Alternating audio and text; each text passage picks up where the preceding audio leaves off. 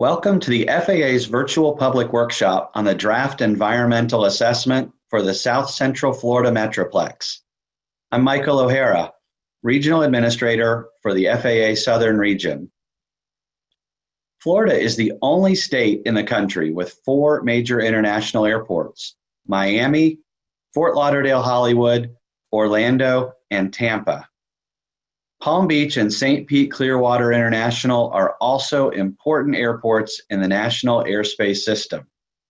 In addition, Florida has a significant number of general aviation airports. You get the picture. Florida is one of the busiest states for aviation in the United States.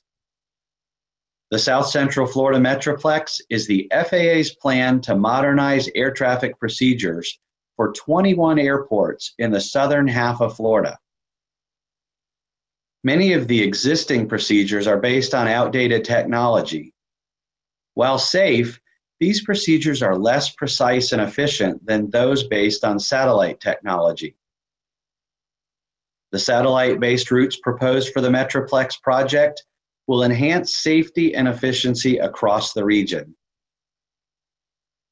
Metroplex will benefit passengers by creating more direct routes, decrease congestion at airports and in the air, improve air traffic flows, enhancing safety and efficiency, and reduce complexity and communication for air traffic controllers and pilots, making the system safer.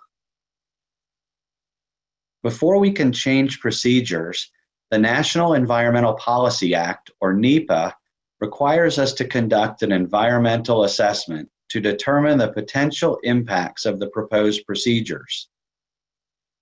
One purpose of NEPA is to ensure that proposals, alternatives, and environmental impacts of projects are fully disclosed to the public. That's why we're here today. On May 11th, the FAA posted the Draft Environmental Assessment, or EA, for the Metroplex, and we opened a 60-day public comment period that closes on July 10th. We hope that you will consider submitting comments about the document. On this website, you can click the Comments tab, and it will show you how to submit your comments. It provides email addresses and a physical address where you can send comments after the workshop. Be sure to get your comments in before the July 10th deadline. After the comment period closes, we will review and consider all substantive comments received during the comment period as we develop the environmental determination. We expect to issue the determination by September 30th, 2020. A note about the draft EA.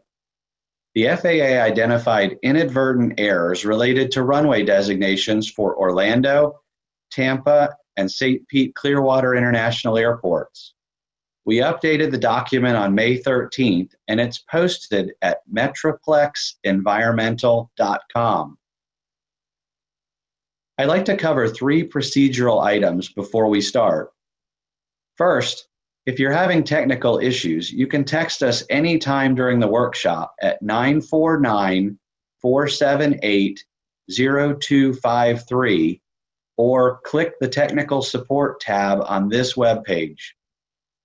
Second, the workshop will last 90 minutes. We are recording the workshop and it will be posted on this website tomorrow for you to review. You can share the link with friends and neighbors who are unable to participate today. And finally, we have experts available to answer questions about the draft EA and the proposed air traffic control procedures. FAA air traffic controllers, environmental specialists, and industry representatives will answer your questions after the presentation. As a reminder, the questions asked and answers provided here are not part of the official record for the draft EA. To comment for the official record, click on the Comments tab on this website. That will link you to the FAA's official comment page for this project. Now, Lisa Favors, an environmental specialist for the FAA's Air Traffic Organization, will brief us on the draft environmental assessment. Thank you, Michael. I will explain the draft EA for the South Central Florida Metroplex.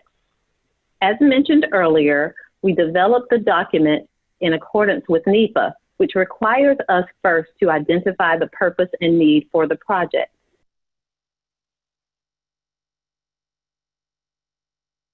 In this case, the purpose and need addresses the current inefficient arrival and departure procedures for airports in South Central Florida.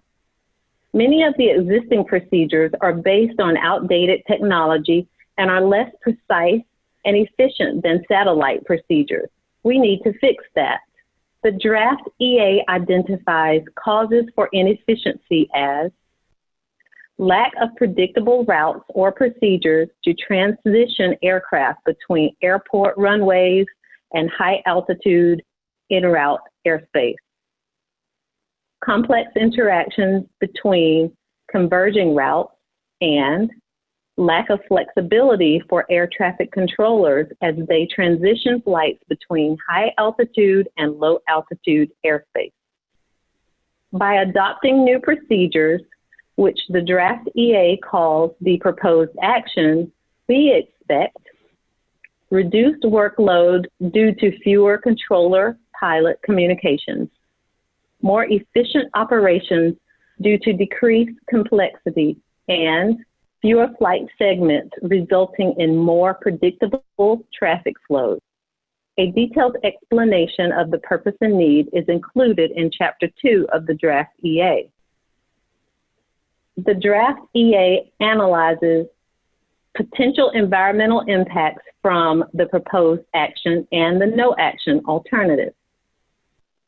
It is important to note that we analyzed many additional procedures, but they not carried forward for detailed study in the draft EA because they did not meet the purpose and need or applicable safety standards. Under no action, procedures in place from June 2017 to May 2018 would remain except for planned modifications that are independent of the Metroplex. Our analysis determined that only the proposed action would meet the purpose and need for the project. The no action alternative would not meet the purpose and need, but it was included in the draft EA as required by Council on Environmental Quality Regulations. The alternatives are described in Chapter 3 of the draft EA. Affected environment describes the human, physical, and natural environmental conditions that the proposed action could affect. The affected environment is described in detail in Chapter 4 of the draft EA. The draft EA considers the effects on 14 environmental resource categories and their subcategories identified in FAA guidance. We evaluated the alternatives under conditions forecasted for 2021, the first year the proposed action could be implemented, and under the 2026 forecasted conditions. The evaluation considers the direct, indirect, and cumulative effects of the proposed action and no action alternatives. The draft EA determined that neither the proposed action nor the no action alternatives are likely to cause significant environmental impacts to any of the environmental resource categories. For more information, you can review Chapter 5 in the draft EA. The rest of my discussion will focus on the noise analysis since you, the public, expressed most interest in that. However, feel free to ask questions about any category during the Q&A session later in the workshop. First, I will explain how we measure noise. The FAA measures aviation noise using the day-night average sound level, DNL, metric. DNL represents noise as it occurs over a 24-hour period, with nighttime noise weighted more heavily than daytime noise. DNL is the standard noise metric used for studies of aviation noise exposure in communities. To account for differences in how people respond to noise, we use the A-weighted scale, dBA. This scale closely approximates the volume of sound as perceived by the human ear. The FAA considers aircraft noise exposure of 65 dNL in residential areas and noise increases of dNL 1.5 dB or more for noise-sensitive areas exposed to noise at or above the dNL 65 dB noise exposure level to be significant. The noise analysis demonstrates that the proposed action would not result in significant noise increases. More information about how the FAA measures noise is in Appendix E of the draft EA, and a detailed noise analysis can be found in Appendix I. Before I end, the following video will show you how to look up noise information for your address. You may search more than 122,000 grid points of noise data in the study area, presented in decibels, abbreviated as dB. The grid points are U.S. Census population points located at 1/2 nautical mile intervals across the entire study area. The map opens to the study area. In the search bar, start typing your address and similar addresses will pop up. Click on the correct address and you will see a light blue map pin. The map shows the model grid points in blue. Click on each point to see a pop-up with noise analysis results. The map shows data including dNL calculated for the alternatives and the change in noise when the proposed action is compared to the no action alternative. Now our air traffic control expert will brief you on some of the more significant procedures the Metroplex proposes for your area. Hello, my name is Jeff, and I'm an air traffic controller at Tampa International. We will walk you through a few of the flight procedure poster boards for Tampa International and St. Pete Clearwater International Airport. Each of the following boards shows a sampling of existing flight tracks and proposed new flight procedures for jet traffic. Each board will show either arrival or departure aircraft with current day tracks color-coded via altitude. The flight tracks and proposed procedures are all overlaid on a map of the surrounding area. Each flight procedure board is oriented with north facing up. The name of the airport and the names of the flight procedures are in the box in the upper right-hand corner. This box also shows the type of operation, either arrival or departure, and the direction of flight, which we will call flow, either north, south, east, or west. Flow is related to the layout of the airport's runways. For example, north flow runways include runway 1 left and 1 right. These runways allow aircraft to land and depart northbound. Runways 19 left and runway 19 right are used in a south flow operation and allows aircraft to land and depart southbound over Tampa Bay. A few acronyms are used in the boards. A standard instrument departure, or SID, is a departure. A standard terminal arrival, or STAR, is an arrival. Area navigation, or RNAV, is the term for modern satellite-based navigation technology used in the proposed procedures. The spelling of each arrival or departure procedure is limited to 5 letters. For example, the spelling of BLFRG is pronounced bullfrog. The stars on the board are locations of waypoints, which are fixed navigation points in space that the aircraft fly to. Just as with the spelling of procedures, waypoints are spelled with 5 letters. For example, the JSTRM waypoint would be pronounced Jetstream. The proposed flight procedures are colored purple for departures and orange for arrivals. These colored paths show the intended flight paths in the future for most flights using the new procedures. Surrounding the paths are dispersed path areas in either pink, for departures, or yellow for arrivals. These areas show the possible locations where aircraft may fly in the future and account for the possibility of different routing to avoid hazardous weather, for operational need, or for safety. The existing flight tracks are shown on the legend by color, starting from lowest altitudes in pink, then blue, then teal, and finally the highest altitudes are in green. Here are examples of arrival flight tracks landing at Tampa International Airport to the north. Notice the colors changing and their respective altitudes associated with the colors.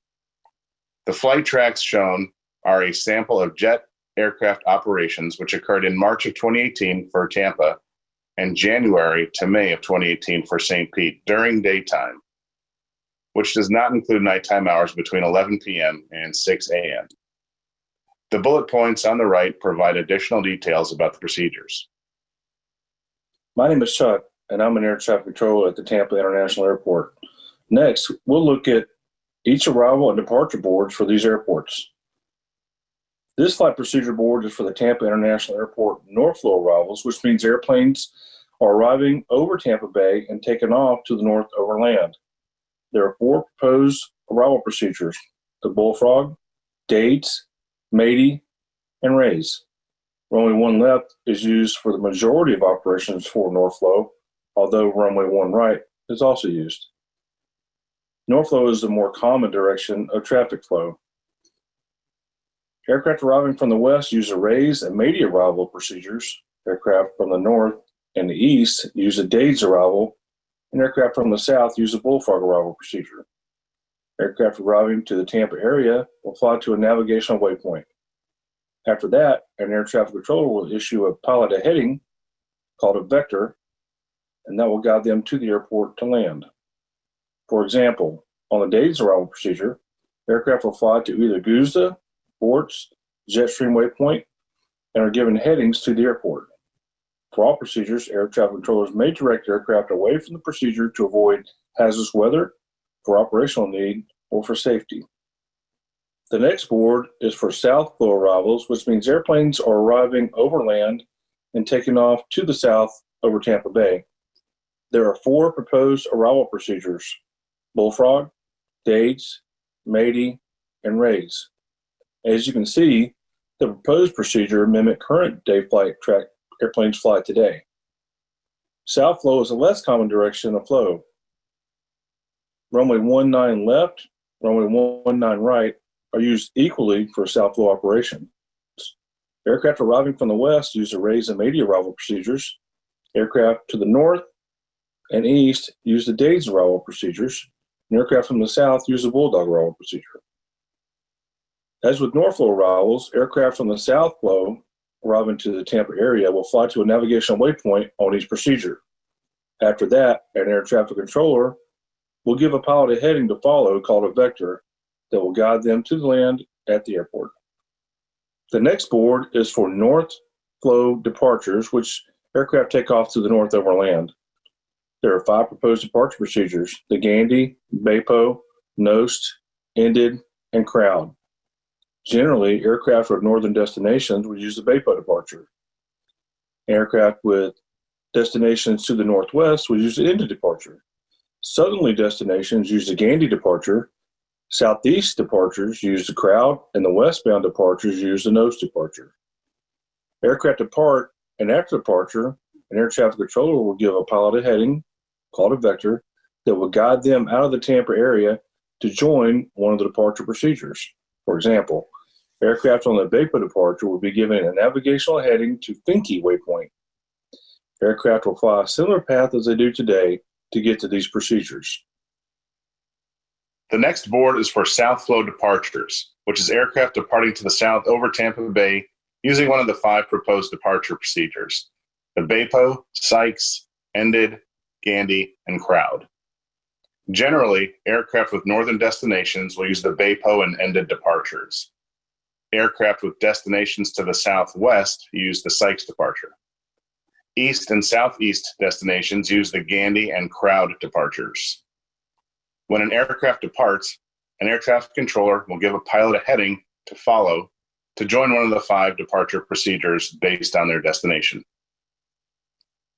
This next board shows all proposed Tampa International Airport north flow procedures, including the 5 departure procedures and 5 arrival procedures.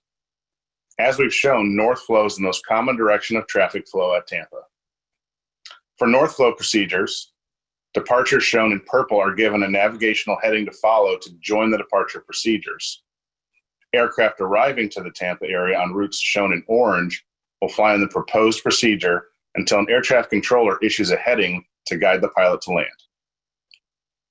This next board is for operations at the St. Pete Clearwater International Airport in a north flow, which, like Tampa, is the most common direction of traffic. There are 3 proposed departure procedures: the BAPO, Ended, and Sykes.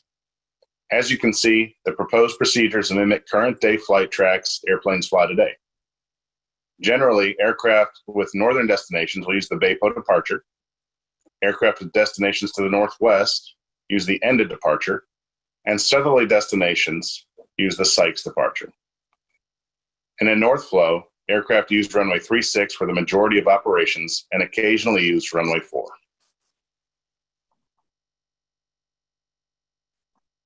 All right, good afternoon. Welcome to the workshop Q&A session for the second meeting that we're having for Tampa and St. Pete Clearwater. Again, I'm Michael O'Hara. I'm the Regional Administrator for the FAA Southern Region, and I'm joined by technical experts for the session today, including Jeff, Chuck, and Chris, who are air traffic controllers from the Tampa International Airport Control Tower and Radar Approach Control, as well as Lisa Favors, FAA Environmental Specialist, and several others from the FAA, airport and airline industry representatives. And we have Annabelle with us to help with any needed Spanish translation as well. So as a reminder, you may have heard in the intro, we're holding this workshop to answer your questions about the Metroplex project in South Central Florida. We're unable to answer questions during this workshop about other topics. You can submit your questions to us, and you can do that through the chat box in Zoom or Facebook or YouTube, or you can text a question to us at 949-478-0253. Again, that number for texting questions again is 949-478-0253. If you need technical assistance during the workshop, please click on the technical support tab on our website. I want to thank you again for joining us. So we're going to jump right into the first question that we already have ready. So I'm going to read that one for you now. I live just north of Palm Harbor outside Tampa. It looks like I'm getting a lot of flights over my house. Is this new with the Metroplex? Chuck, do you want to help with that one? Yeah, sure. I will. Thank you, Michael. Today, the aircraft that you're seeing over Palm Harbor is no change in anything that we've done in the past. These procedures will not go into place earliest April 2021, and likely the ones that would affect the Palm Harbor area will be in August 2021. The only changes that you'll see in the future will be the nose departure. Aircraft that are departing Tampa going west out over the Gulf, instead of going down to the southwest like you see in the green area south of St. Pete, they're going to go due westbound. And we did a flight simulation on this, and worst case scenario is the aircraft will pass over the coast about 9,000 feet, maybe higher, and that's a worst case scenario. So the Palm Harbor area, we'll likely see no changes in aircraft or hear any changes in aircraft noise. We can't turn aircraft westbound until they leave 3,000 feet anyway. So there are no changes currently, and the only proposed changes to those will be that nose departure in the future. Okay, thanks, Chuck. I'm looking, looks like we have another question that may tie in with that. This second question, will the new procedures increase the noise generated from aircraft? And I'm going to ask Lisa to help with that one.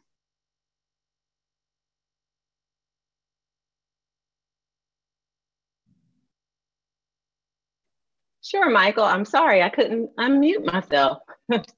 I'll be happy to help with that. The FAA environmental analysis for the project measured more than 210,000 US census data block from year 2010. And within those areas, it measured noise at more than 117,000 points. It showed that the proposed procedures would not result in any significant or reportable noise increases under the FAA criteria. Thanks. All right, thank you, Lisa. All right, we have a question here. I see flights going over the Starkey Wilderness Park. Are there more flights over that area? And did we study the environmental impacts? So for this one, I may ask air traffic control about that. I think it's north of Tampa. And then Lisa, you may want to chime in on that as well. Hey, Michael, this is Jeff. I'll take that question air traffic wise.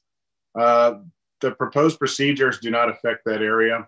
Whatever aircraft are there today will be there tomorrow as far as the flight paths. As far as an increase in traffic, we don't control that other than just where we put the airplanes. So the procedures won't affect it. Okay, thanks, Jeff. And Lisa, anything to add on in terms of the study of environmental impacts?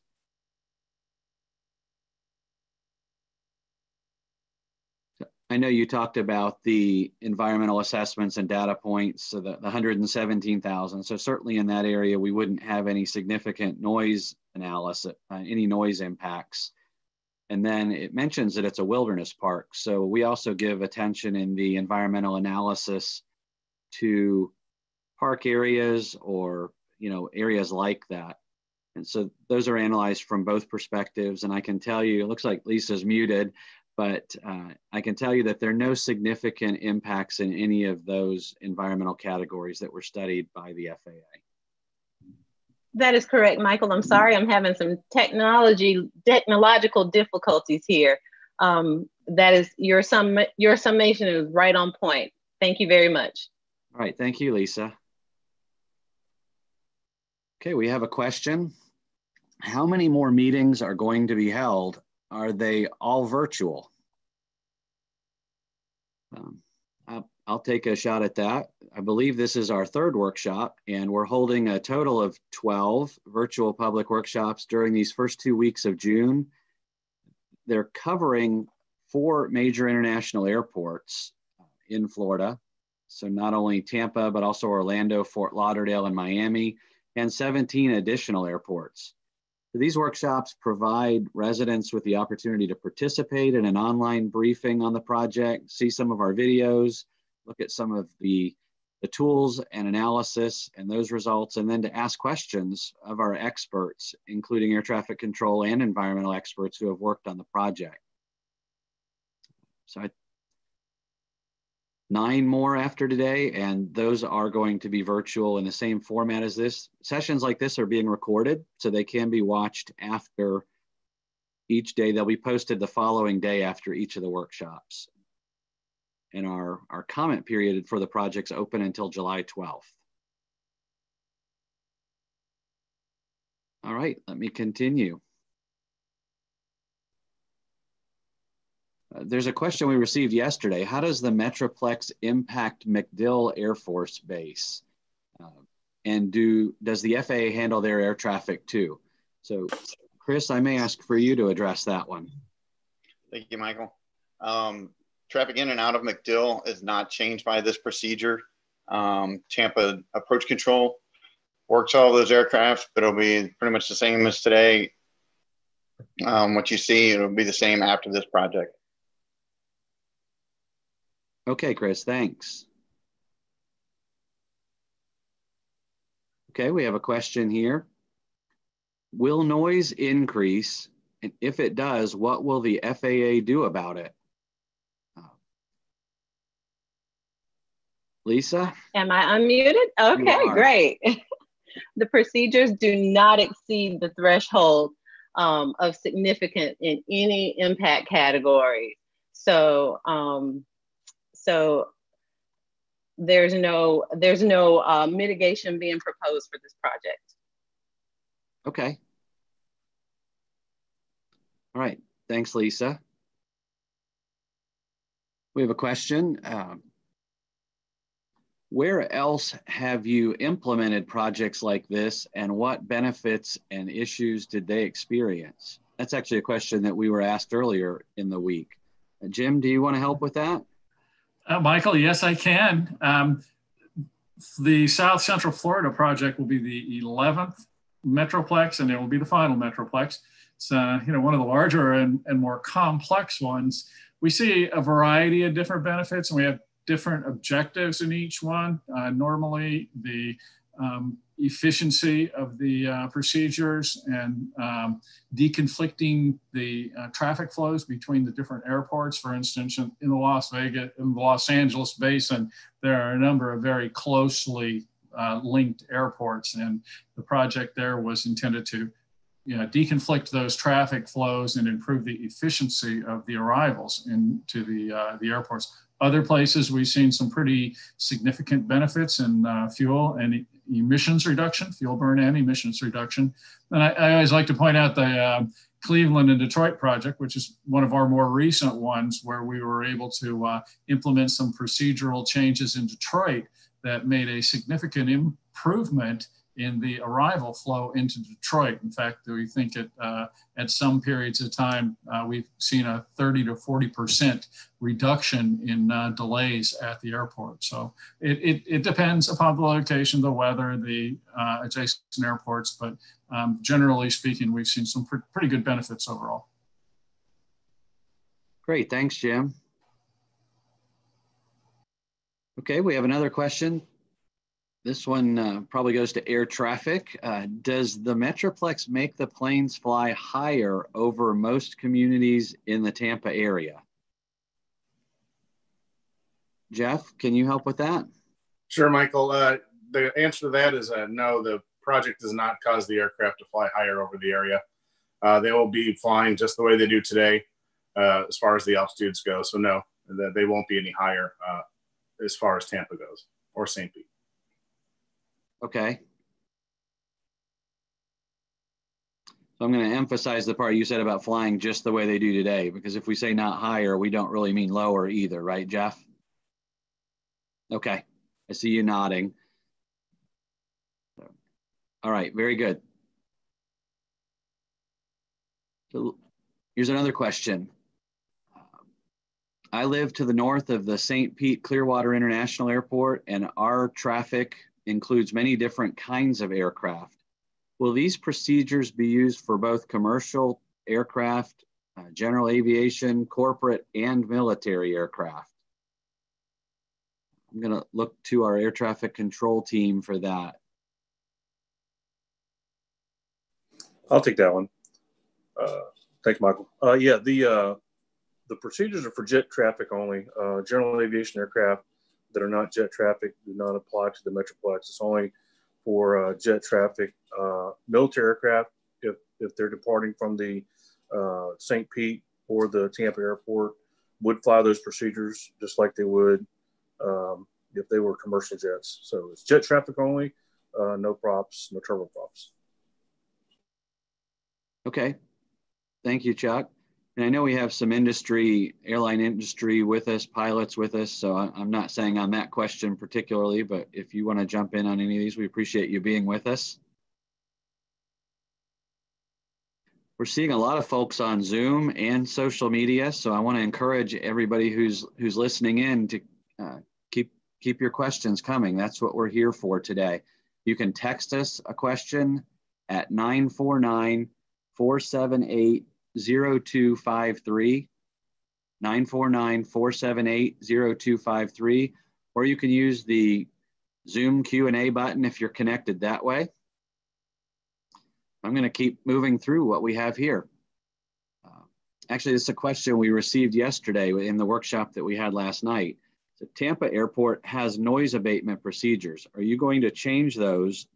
And how many changes will we see from Metroplex project here in Tampa? Hey, Michael, I'll go ahead and take that one. This is Jeff.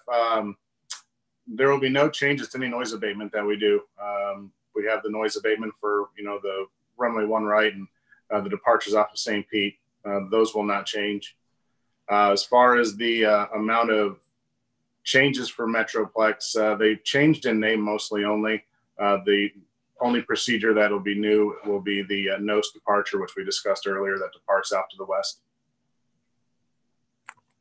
All right, Jeff, thank you. Okay, moving to the next question. How did the draft environmental assessment determine aircraft noise?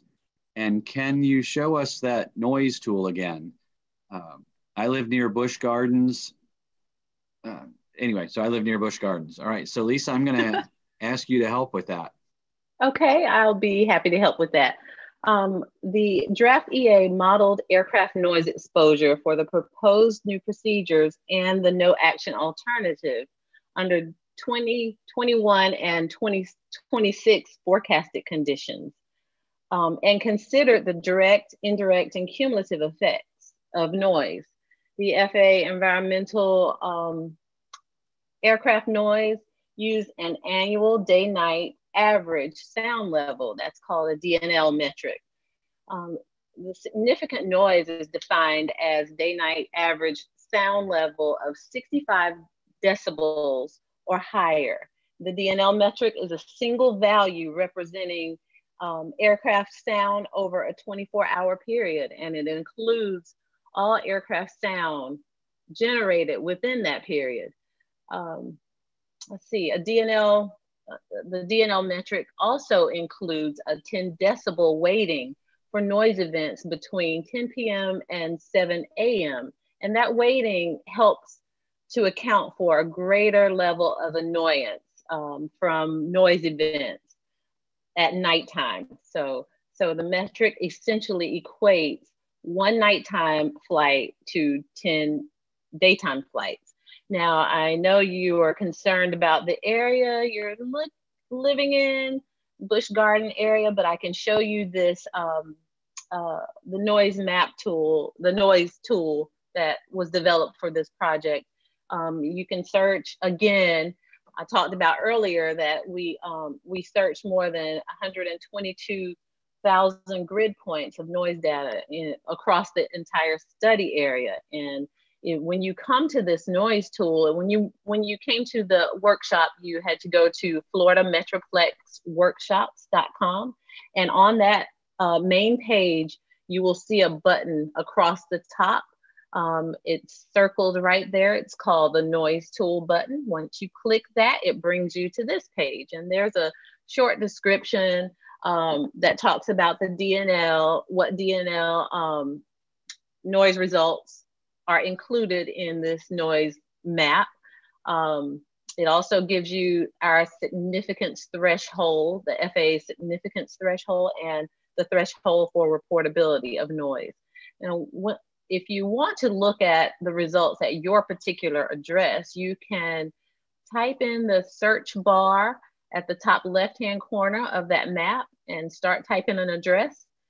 And once you do that, similar addresses will pop up and you can click on your particular address, be it your home, your residence, your church, your school. And once you click there, it'll bring you to a light blue map pin right there in the middle of the screen. Around that address, you'll see blue circles, little blue dots, and then those are the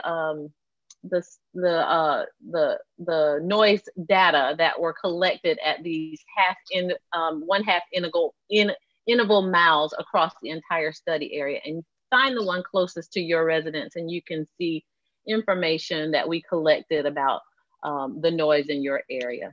Thank you, Michael. All right, thank you, Lisa.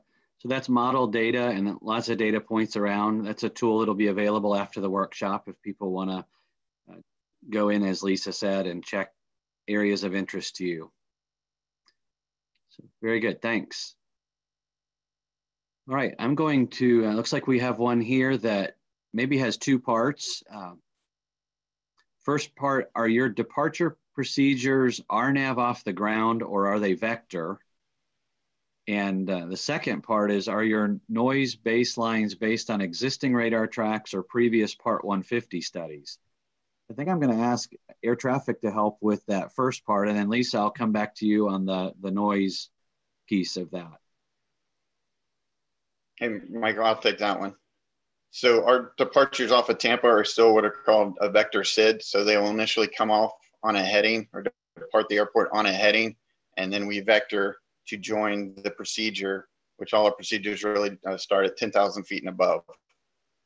So I can take that part of it. Like I said, it is a vector SID. I do not know on the noise portion. We'll defer to Lisa. I'll take the noise portion. Thank you. The noise. The simple answer is the noise was modeled based on actual radar track from the forecasted operations out to 2026. Thank you, Michael. All right.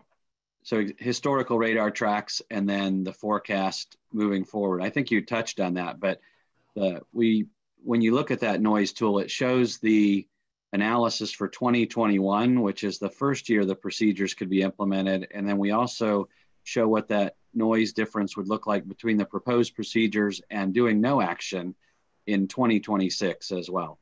So that's the kind of information. And Michael, just to add to that a little bit, no, it's not based upon a Part 150 study. These were tracks were modeled specifically for this environmental assessment. And I think we've got dates in 2018. They're shown on the boards, specific boards, when they were reviewed. Great, thanks, Jim. And Lisa and Chris, tag team. Thank you. Okay, we'll move on to another question. This is actually one we've seen in a few workshops, but when are airports going to see more airplanes or more operations, I guess, like before COVID-19 happened? So from an FAA perspective, our role is to provide the safe and efficient separation of air traffic, services to air traffic, responding to the needs that exist across our US aviation system, across the aviation industry as they look to meet the demand that exists across our country.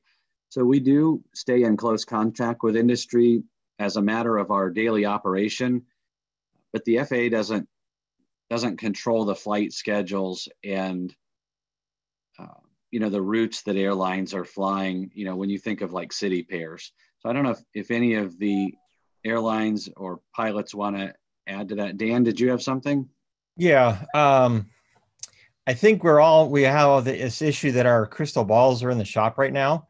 But in lieu of that, my company, which I'm representing Alpha, so I won't mention right now, but our flight schedules are doubling from June to July. So there's some optimism there. I saw some in the news, this is not anything secret, some potential furloughs that one airline are going to be averted, looks like, from a deal, and looks as a sign things are getting better. So just the indications I've seen on information like that, things are improving rapidly. Now, certain numbers at Tampa or St. Pete, obviously I can't figure that out, forecast that, but it's looking pretty good. So I'd say I don't know when they'd come back wholly, but the growth or the return is pretty promising. Okay, thanks, Dan. And Michael, I think I saw Adam Bouchard from Tampa chime in there. Adam, do you have something you wanted to say?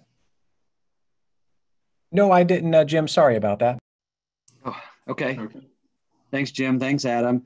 I was looking over at a couple statistics. So Florida has, when you look at data from recent years, Florida is second in terms of the number of passengers that typically get on and utilize airplanes in the country. 49% of the passengers arrive into Florida by air, and aviation historically contributes $175 billion annual economic impact to the state of Florida. So I just mentioned those statistics in terms of the general picture. I know that aviation's critical to Florida, the economy, many businesses that are there. And again, that's not specifically the FAA's focus. We're about the safe and efficient movement of traffic through the airspace system.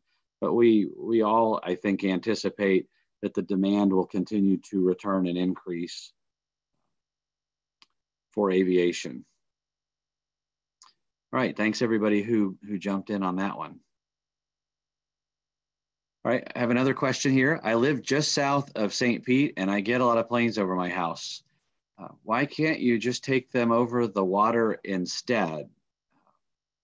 All right. Jeff, do you have that one? Oh, hey, Michael, I think it's Chris with Okay. with All that. right. Yeah. I'm sorry, I was looking at the screen wrong. All right, thanks, Chris. Okay. So the top is with St. Pete, just to the right of and east is Tampa International, MacDill, and then just south is Albert Whitted. So depending on our flow at Tampa, if we went and kept St. Pete aircraft out over the bay, they would conflict with either the arrivals or departures in and out of Tampa. Okay. that makes sense. Hopefully everybody can see that. If you were to turn to the east, that would be a problem. And so as you can see, the south departures out of St. Pete head west, and there's some land between the airport and the water. So hopefully that gets at what the person asking the question is looking for with that one. Thanks. Sorry, Chris. Michael. Just to kind of follow up to that with the procedures for safety, nothing changes. We still have our separation requirements, which is that minimum of 3 miles or 1,000 feet vertically. Okay. All right. Thanks, Chris. All right. Here's another question. Does the no action and proposed project noise modeling include all Tampa and St. Pete aircraft operations, or only those on the tracks that are being analyzed? Lisa, you want to start with that? Sure, I can tell you that we considered all the track data in the environmental analysis.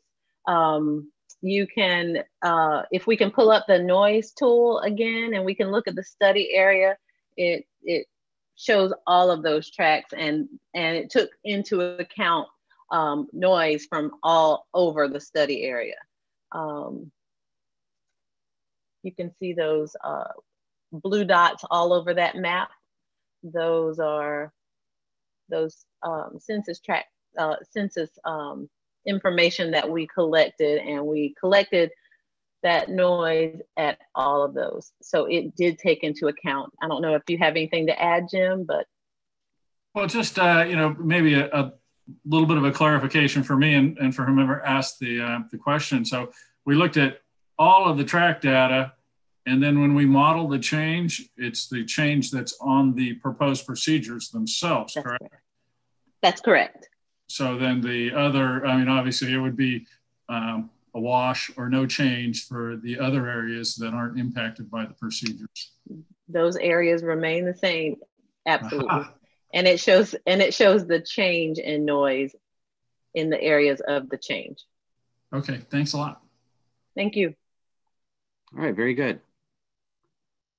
But I think we touched maybe a little bit on this, but it says your study states the procedures use procedural deconfliction. What is the separation criteria for procedural deconfliction? That's probably on the air traffic side, right? Jeff? Sure, Michael, I'll take that one. It's 1,000 feet and 3 miles, and that's pretty standard for aircraft that'll be on the procedure in our airspace, and that will not change with the procedures. Okay, so 1,000 feet vertical separation, or 3 miles if you're at the same altitude, right? 3 miles. Yeah, 3 miles space, lateral. Right, lateral. Okay. Correct. Very good. Thanks, Jeff. Okay, we have another question. How will this impact reroutes during weather events and when Jacksonville Center is volume constrained? So we may want to actually tee that up a little bit about what the facility roles are, maybe just a little bit, but I'm looking to see. Air traffic, can you help with that, Chris? Sure. Chris, you go ahead and take it. All right. Yeah, former center guy too. So I worked at Jack Center. Well, this for what we do, there's a lot of times where weather blocks our procedures and the arrivals, and it's coordination between the controllers, supervisors at each of the facilities to keep that same flow going, but just on a different vector or routing away from the weather. Okay. So, I mean, weather wouldn't be an unusual event in Florida, obviously, and you're not going to utilize routes that are blocked. I don't know if anybody else has anything to add to that, but that's a normal part of managing traffic in the system. Right, and Michael, I don't know, maybe we could ask, air traffic again, because we've heard the question about, hey, I've seen some airplanes over my house more frequently recently or at different times. And then the weather question kind of brings to mind that, the Tampa area is also impacted by weather. Are there any challenges from the seasonal weather in the area? One of the air traffic guys maybe could help us out with. I'll kind of continue, I guess. Yeah, just we're used to it, I feel like, down here, and we train for it a lot with weather, but it's constantly changing and evolving, and we have to as well. For the most part, during the summer, the winds are typically out of the south, and we are landing in a south flow. But depending on the weather, we can change and run to a north flow, and even occasionally, very rare, but we will even use the east-west runways for arrivals when needed, just all based off of weather conditions. So what? Yeah, just to jump off of that, that would explain why people might be seeing airplanes in different places that they never did before, or that they usually don't. Okay, thank you. All right, very good. Okay, we received this question earlier this week about a local news story. So I saw a news article this week that said older airplanes like MD-80s are not flying at Sarasota anymore. Will that reduce the noise? So that may be something, I don't know if any of our industry participants want to speak to that, Dan, and then Lisa, if you have anything to add as well. Yeah, the airplanes that are coming online now, the last 2.5 years or so, are kind of a third generation beyond what you had with the MD-80. The airplanes flying now, the engines are so much quieter. And then this generation that just came out are even more so. And there's not a lot of them yet. They're still coming online. But so the more and more airplanes you get that replace those, 2 generations ago, it's going to make a sizable difference. When you're at the airport, maybe not as much, but flying overhead, certainly at high altitudes, and even as you approach the airport, you'll notice the difference.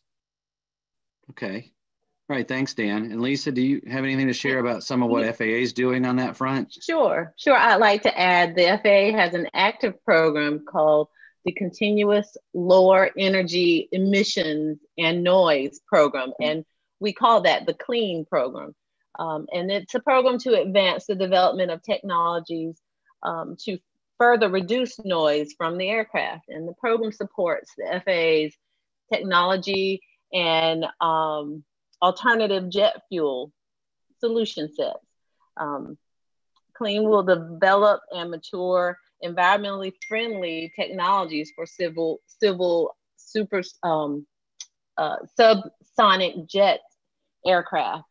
And these technologies are right in line with our goals and initiatives, that CLEAN program initiatives, and is developed to certify aircraft technology to reduce the noise level at 32 decibels cumulative relative to noise standards. So there's a lot of information about that program. You're welcome to read about that program if you go to the FAA's website. And also, if you send an email to CLEAN, CLEEN at FAA.gov, someone can send you all the information.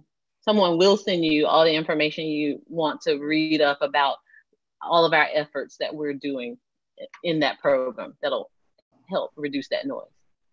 Jim, you had something you want to add? I did. I wanted to, because, Michael, Lee and I were talking about this a little bit earlier, because we did see a similar question last night. noise really is a science. And, we've worked really hard. I'll say industry has worked really hard to give us those high bypass ratio engines and really cut down on engine noise, which was a key source of noise. But the other part of that, and Dan alluded to it, is airframe noise. So the airframes now are so much more efficient. If you think about, what creates noise on an airplane? Well, when you put wheels down and it's landing, cowlings, flaps, all the different aerodynamic surfaces, if they're not efficient, then they create noise. They create drag. So there's two parts to that. By cleaning up that airframe and making it more efficient, you decrease the airplane noise that's generated by the airframe itself. But there's another benefit. It helps to reduce emissions. It helps to reduce energy required to push that airplane on through the air, if you will. So it decreases fuel use and emissions, and it decreases noise. So we talked about airplanes being a couple of generations different. Every new airplane that comes off the line has to be stage 4 noise certified now. And I think that's everything above 75,000 pounds. And we're already working on stage 5 noise standards. So there's been huge changes in the approach to noise and noise mitigation than, compared to when that MD-80, first came off the line. We're much better off. Right. Very good. Thanks again. We had another tag team. I'll move on to another question that's come in. During IFR conditions, the arrivals into the St. Pete Clearwater International Airport, runway 18, the arrival is straight over Safety Harbor. Are there any plans to curtail these aircraft over the water using a different kind of approach? We probably could pull up a board to show that. Michael, I'll take that one. This is Chuck. Thanks, Chuck. During IFR conditions, and just to explain what that means, is instrument flight rules where the pilots use their instruments to guide them to the airport versus visual flight rules where they're looking out the window and seeing the airport and flying visually to the ground. When the weather is bad, we have to use a straight-in approach to that runway into runway 18, which is the south, coming from the north, landing to the south. So that would take those aircraft over that area. Unfortunately, the way the airport is set up, there's no way around that. During the visual flight rules, when the pilot's looking out the window, certain aircraft are taken out over the bay, the North Bay, and they come in offshore, off the bay a little bit, and then turn towards the airport right at the last couple miles before land. They can do that when they're looking out visually, but they can't do that when they're using their instruments. We can't set up procedures that allow the aircraft to fly through the clouds and turn at that rate closer to the airport. Hope that answers the question. No, that's good, Chuck. I think that's helpful. The actual satellite procedures don't come all the way down to the ground. We're not flying those down to the ground into St. Pete. So they're flying that stable approach in that's lined up with the runway. So hopefully I'm saying what you did. I probably shouldn't have even jumped in on that one. No, that what you said is right, Michael. We right. And if you ask the industry, they'll tell you the same thing. They're not comfortable flying an instrument procedure that's going to turn them right at the last second on basically about a 45-degree turn there, 30 to 45-degree turn that close to the airport when they're not able to see the ground. I'm not sure that we could do that legally from the FAR standpoint as well. Okay. If I could add to that as well, if you see those tracks in pink that go over the bay, the majority of those, all of those are air carriers. Those are the big airplanes. The ones that are straight in over Safety Harbor, those are generally the smaller aircraft that are less noisy. So the tracks over the water are the big ones, we do have to take the larger aircraft on the straight in, like the original question was, when weather's bad. So great. Okay, thank you both. I didn't know if you want me to add to that. There are things we can do, but you always have to give up something. If you make some turns at the last minute, you have to have a higher ceiling that you pop out of the clouds before you can see the airport. If that's the case, then not as many airplanes can get in there, because if the weather's lower, then you can't land there. You have to divert somewhere. So things come at a cost. If you live in the community and you have meetings with the airport, you can always discuss with the airport what things you're willing to trade off for more quiet around there. So it just depends on the community and that airport, what the people wish. And it's kind of a local thing in that case. Okay, thanks, Dan. Well, keep us moving. Here's a question. Are airplanes getting louder or quieter? Seems like we touched a little bit on that. Lisa, anything to add, or anybody in the industry team? Sure, I'll give it a try. Simply put, all newer aircraft are more efficient and quieter. The FAA's Office of Environment and Energy has worked more than 50 years or so with the air carriers and manufacturers to reduce noise at the source, those aircraft engine. And extensive information is available at faa.gov. And once you're there, you can search on Office of Environment and Energy and find some additional information on that. Trey, did you have anything? Okay, all right, we'll keep moving. There are plenty of questions ahead. So the FAA has said it had some errors in the online information. Is that in the environmental assessment, and did it affect your analysis? So I'll just take that real quick. Those were inadvertent errors that did not affect our analysis. So we identified that there were a couple of runway designations at Orlando and Tampa and St. Pete Clearwater in one of the chapters of the document describing those runway orientations, and those were in error. We made those corrections on May 13th, which was 2 days after the draft DA was published. So the correct information's been in the posted documentation since May 13th, and all of our analysis was done in accordance with the appropriate runway coordinates, or runway orientation, I should say. So I think that probably covers that one.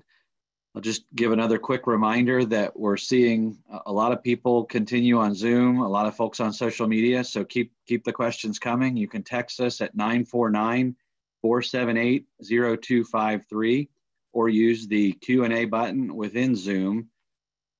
Again, 949-478-0253.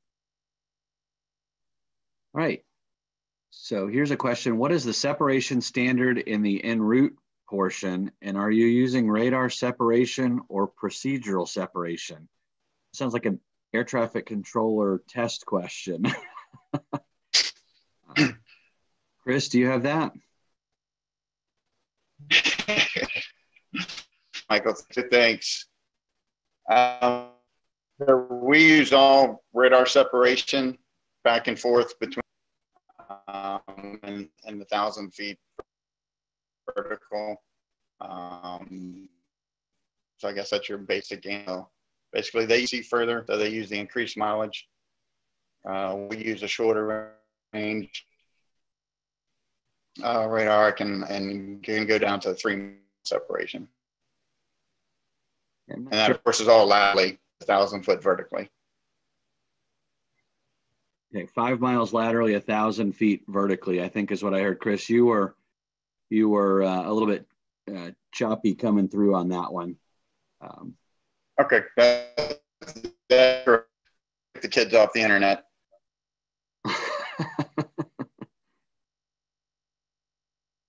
Okay, so non-radars used at lower altitudes, I think, was in there as well. If I missed something on that, Chris, we can come back to that. All right, we'll move on. I live in Bayview, north of St. Pete Airport. We already get a lot of noise from aircraft. Are we going to get more with the Metroplex? And how high will those planes be over the area? Hey, Michael, this is Jeff. I'll take that one. Okay, if we could get the St. Pete South Flow and North Flow boards, I can answer the question and give you a little bit of a visual to see it. The basic answer is no. You won't see more aircraft there with the Metroplex procedure. The way the procedures are designed, St. Pete's departing northbound over the bay with the bigger jets, the Airbuses. We don't turn those airplanes till they're out of 3,000 feet. We do that today, and that'll continue to be that way when the procedures go into effect. If we're landing to the south at St. Pete, the aircraft will still be where they are today. Nothing has changed with Metroplex as far as that goes. Okay, Jeff, thanks. Okay, looks like a lot of departures south of Tampa International. Is that, let me read that a little bit differently. It looks like somebody's seeing a lot of departures south of Tampa International. Is that new? And do those go over the bay? Again, we can pull up boards if that would help. Chuck, did you have that one? Yeah, I'll take that one, Michael. There's no new procedures today or when the Metroplex starts up that will take aircraft on a different departure flight path to the south. There's no proposals for that. What you're seeing today is if there's aircraft that are departing overland, and maybe for traffic purposes or for weather reroutes, generally on the south flow from Tampa, we turn aircraft out of the bay and climb them before we turn northbound. And like Jeff mentioned a minute ago, we don't turn aircraft until they leave 3,000 feet. So that would be no different when the new procedures start up than they are today. And you'll see on the flight track, the pink, that's aircraft that are from the ground to 3,000 feet. And we don't turn them to the north. You see how it turns blue, and that's when they get above 3,000 feet. That's when we turn them to the north. Okay, Chuck, thanks. Okay, we have another question. What about my neighbor who doesn't have the internet and libraries are closed? How do they learn about this? All right, so we've actually been watching that for many weeks, and I know many of the libraries across the state have opened. We've provided notification and also the environmental assessment on flash drives at libraries, I think 117 across the state. But if there are people that can't access that at their local library, and you can provide any information to us through the chat, which is confidential, or call or text us that information. Again, you could use the same 949-478-0253, and we'll respond about that specific case. Okay, I'll keep moving. Are the current flight approaches changing, or are they being modified? I guess maybe that's specific to Tampa. Yeah, Mike, I'll take that one. There are no approaches in Tampa that are being modified, nor into St. Pete. So the approaches into the airports will be remaining the same. The changes taking place with Metroplex will be at higher altitudes. Okay. Thanks, Jeff.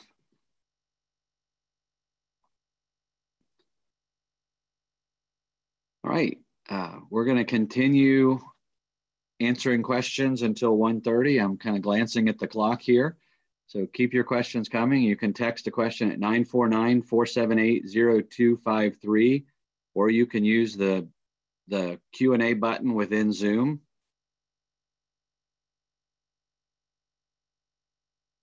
We have a question here that we received yesterday. I'm just hearing about this project. Why are you just telling people about it now? Okay, we may have a couple people who want to chime in on this, but this round of workshops is actually our second set of meetings that we've done across South and Central Florida. Last year, we held 17 workshops across from Tampa, St. Pete through Orlando, West Palm, Fort Lauderdale, Miami, and we received a little bit over 1,000 comments on the project before we finalized the designs that we wanted to do the environmental analysis on. So we introduced the project last year around this time. We got some feedback from the public, had a lot of media coverage in that, met with a lot of people, took those back into consideration for our designs, and then we did the environmental analysis that you've heard a lot about and that's documented in the draft EA. So a lot of the comments we got are reflected in changes to those proposed designs, and that's what we're back to share in this second round. So we hope that the information we're sharing on the website and through the web virtual workshop is informative for you. And if you haven't had a chance to go through the front part under floridametroplexworkshops.com, I would encourage you to click on your specific location, and you can see videos in detail. You can pull back up the boards, the flight procedure graphics that we've been showing at different times in the workshop. You can click through the noise tool that Lisa's demonstrated, and you can get a lot of good information on the project background. And that's in addition to the entire environmental assessment document itself. So there's some tools you can use, and hopefully you'll find what you're looking for to feel like you're up to speed on the project. I haven't mentioned it recently, so I will say we're in a public comment period. We do welcome your feedback. That's open until July 10th. All right, I'll move to another question. Did the airport ask you to do this project? Okay, so there are a lot of factors. The short answer to that up front is no. This is an FAA project, and it falls under our responsibility for safe and efficient movement of airplanes through the national airspace system. So there are a lot of stakeholders that have to be involved anytime that you change the infrastructure. So this is the aviation equivalent of modernizing our nation's highways, roadways, bridges, railways, things like that, but this is up in the air.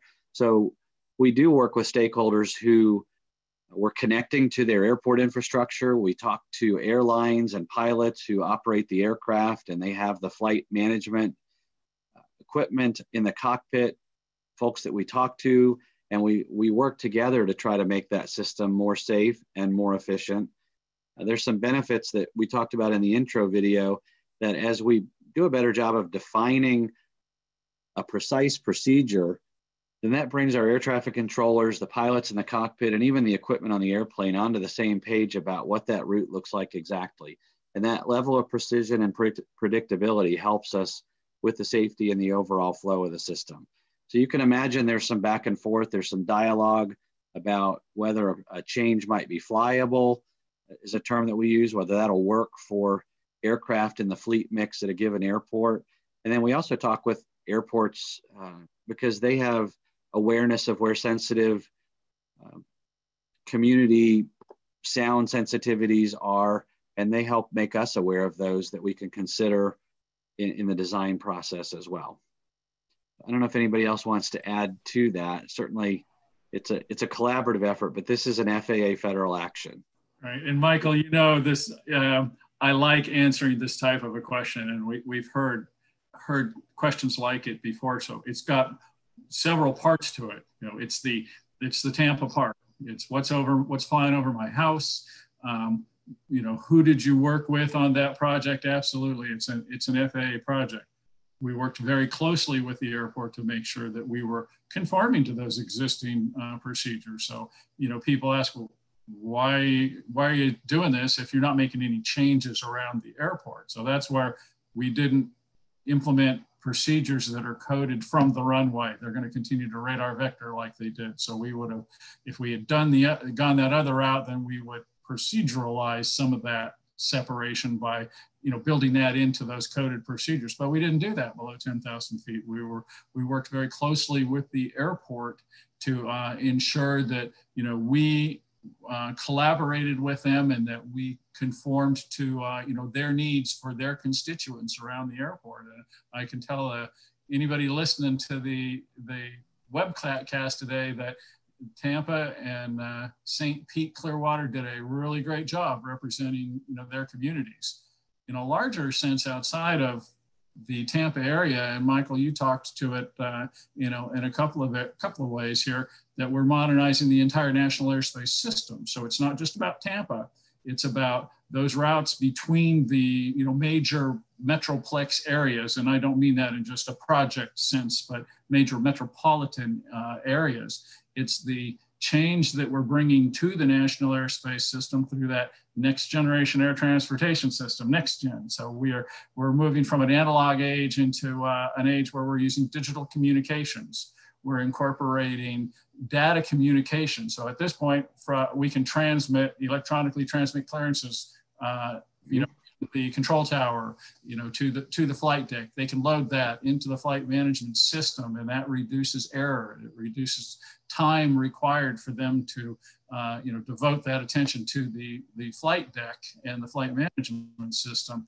When we modernize and go to digital communications through the entire air traffic control system, and that includes the en route air traffic control system, we plan to move into an age where, well, in the en route environment, that we can transmit those clearances digitally and get those same benefits out of it. And one of the key factors that these procedures play in that, they are accurate and they're repeatable and they're predictable, that this system that we are implementing throughout the national airspace system moves to one where we can predict the trajectory of aircraft across the entire system. And that's where we gain those efficiencies. We know where you're going to be before you push back off the gate, based upon the routes that we're implementing throughout the national airspace system. So it's a modernization of the entire system, just like those roadways. We're creating those on-ramps and off-ramps to that higher altitude structure. So even though we're not making those changes below 10,000 feet in the immediate terminal area here, we're making an impact on the rest of the system as we modernize the entire NAS, or National Airspace System. All right, very good, Jim. Thanks. Thorough explanation. So I'm going to try to keep us sort of moving and on schedule here. How will it's another question we received yesterday. So how will the Metroplex help Florida? And I'll just hit that real quick. But the project affects 21 airports across the study area. We talked a little bit about that earlier. And in total, there are 106 new procedures that are more efficient satellite-based and conventional air traffic control procedures that help us improve the safety and efficiency for Florida. It helps us make the best use of the airspace and those procedures based on that satellite technology. So a couple of bullet points. It'll benefit passengers by creating more direct routes, helping to reduce flight delays. It'll help us decrease congestion at airports and in the air. It also improves air traffic flows, enhancing safety and efficiency. And it enables us to bring the procedures up, as Jim was saying, to today's standards. So the precise, predictable routes help reduce the complexity and the communication in the system. We can take advantage of the new technology and the new infrastructure that Jim mentioned between air traffic and the cockpit. And all of that helps make the system safer. So I'll probably leave it at that and keep us moving. We have another one that came in that's probably good to repeat. Some people, we use the word procedure a lot. So I hear the word procedure used. What does that mean? What is a procedure? Can we help make sure everybody understands what we're talking about there? Chuck, looks like maybe you're going to take that. Yeah, I think that what you and Jim just described was exactly what that is, a procedure. Basically, a procedure, just to simplify it as much as I can, is taking the directions to go from one airport to another across the country and compressing it into one and to one instruction so that the pilot knows what we expect them to do, and they're going to do what they're going to do that so that we can navigate other aircraft around that particular flight. So if you think about it in dynamics with 8,000 to 9,000 airplanes in the air at one time, most aircraft are on these procedures. We understand what they're going to do, and we can expect them to do what they're going to do, and we're not allowing aircraft to get too close to each other. So the procedure is basically what Jim just described, and Michael, you did a great job of following up with that. Okay, Chuck, thanks. So we'll come back. We'll keep this in air traffic's world probably. Does this mean more concentration of airplane traffic? Chris? Hey, Michael, I'll try and take it. Is this working, sounding better? It is. You sound good. Okay. So yes, there could be a more concentration just because of the precision, moving from the land-based navigation to the GPS, RNAV, or satellite based. It's not necessarily more airplanes. It's just that they're more accurately flying over certain spots or areas, I guess.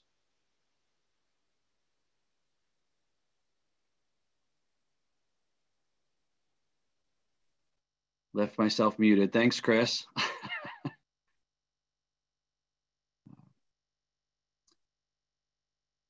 Okay. I know I saw another question in here. Bear with me for a moment. So there's a question, what is DNL? What is DB? That was in the video. Lisa, can you give a little bit more explanation on that? Sure, I can. And if we pull this graphic up, it'll help me describe it. DNL, simply put, is the standard noise metric used for all FAA studies of aviation noise exposure in airport communities. And DB is a abbreviation or short for decibel, and it is the unit used to measure the intensity of noise, of sound.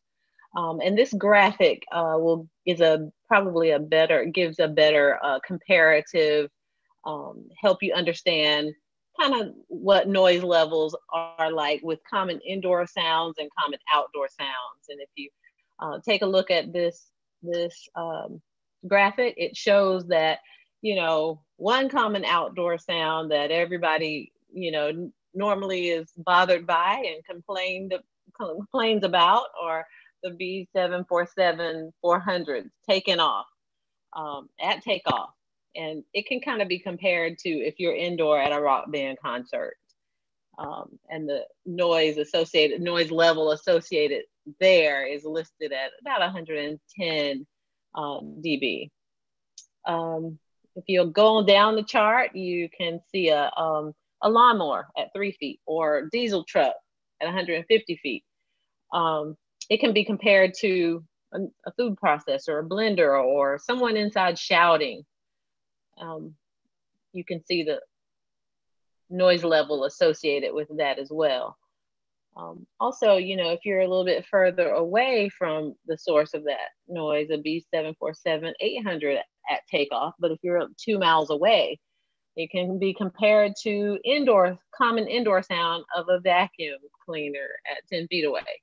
So this chart gives you a good little depiction and can put it in perspective for you. If you would like to see that, you can always log on to faa.gov/regulations and search for the comparative noise level chart, and this graphic will come up. Thank you. All right, Lisa, thanks. Hey, Michael, if I could, just one quick follow-up on that. I know we're running short on time. Lisa and I talked about this too.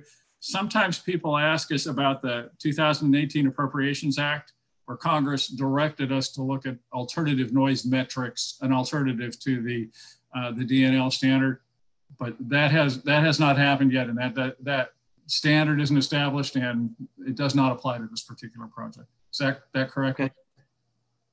Thank you, Jim. That's a good point. We are bound by, in our environmental analysis, we are bound by our order, which is FAA Order 1050.1 F, I think we're on. And it requires us to use the standards that we used in this document. So anything outside of that, it requires a change to our orders to be able to consider that. Thanks. All right, thank you both. And that's a helpful clarification, Jim. All right, we have a question. Has the FAA made a final decision to implement this project? I may start out with that. Jim, I don't know if you want to add to it, but we're moving forward with the project. So we've made progress. We published the draft environmental assessment for the proposed new routes on May 11th, and that initiated a 60-day public comment period. I think I've mentioned a couple times that closes on July 10th. So the FAA will consider all the comments that comes in during that comment period. The environmental assessment identifies the action that we're proposing, but no final decision will be made until we have the opportunity to consider all the comments that come in during that comment period. It's our hope and our intention to issue a final environmental determination by September 30th. And then I know it was mentioned earlier in the workshop, but we anticipate implementing new procedures if all of that moves forward in the best way possible. Then we would anticipate implementing new procedures in 2 phases next year and hopefully wrapping up that South Central Florida Metroplex project by September 2021. So just some dates and timeframes. Jim, anything to add to that? No, sir, you got it very thoroughly. Okay. All right. So I'm doing a quick time check here. I actually think that's going to bring us to the end of our workshop. So I want to thank everybody for participating. I hope that you found our answers informative. There were some really good questions that we took in the workshop today. I want to thank all the specialists who provided your expertise and our entire FAA communications team, all the others who supported the workshop in the background. I want to acknowledge our industry representatives who joined us to contribute your perspectives to the discussions today. So thank you for that. As a reminder, the questions that came in today are not part of the legal record for the draft environmental assessment. So if you want to comment for the record, please go to the comments tab on the website, floridametroplexworkshops.com. You can also email us or send us a written comment, and the addresses for that can also be found on the comments tab on this website. One more reminder, the comment period is open until July 10th of 2020. And then after the comment period closes, the FAA will consider and review all the substantive comments received during the comment period. We expect to issue an environmental determination in September 2020. I mentioned earlier this workshop's being recorded and will be available for playback. You can share it with friends and family. It'll be available on this same website tomorrow. And that concludes our workshop this afternoon. Thanks again for joining us.